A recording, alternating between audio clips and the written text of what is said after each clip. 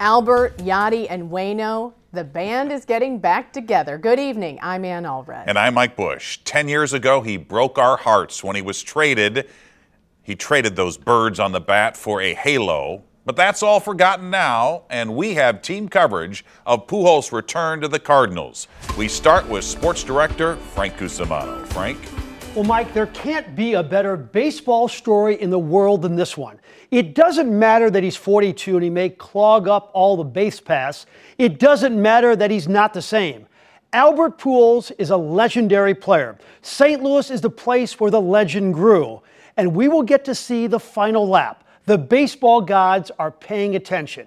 Pujols arrived in Jupiter today in the second inning against the Cardinals-Astros game, and most everybody had to stop and watch just to make sure it was really him. He says he's been hitting 3 to 5 times a week, and he looks like he's in good shape.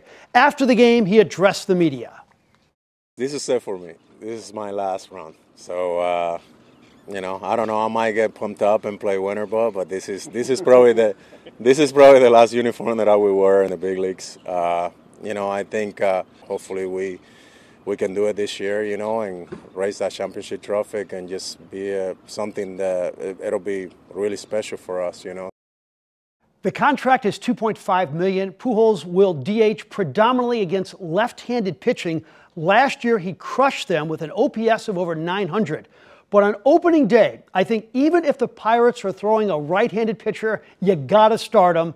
Yachty, Waino, and Albert together once again. I guess what this means by getting Albert Pujols is they put their youth movement on hold just a little bit. Because they were thinking maybe Gorman and Yepes would fill this spot. And in the Cardinals' defense is those two haven't hit. And the fact that Albert was looking for a job this late, and the fact that there is a DH in the National League, just all the stars aligned for this special moment. But he'll mostly hit against left-handed pitching. Yes. Right.